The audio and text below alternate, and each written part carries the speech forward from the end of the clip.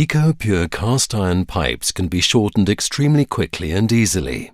Use a protective ring from the pipe packaging or a metal strip to display the cutting area continuously all the way round. Now use a cutting machine to cut the pipe.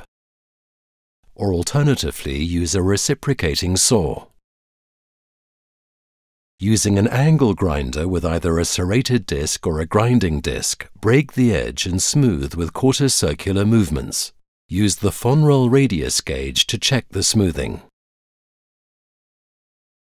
Clean the swarf from the inside and outside of the spigot end, then post-treat the cut edge. To do this, use either bitumen varnish approved for drinking water or Resicoat RS epoxide repair varnish.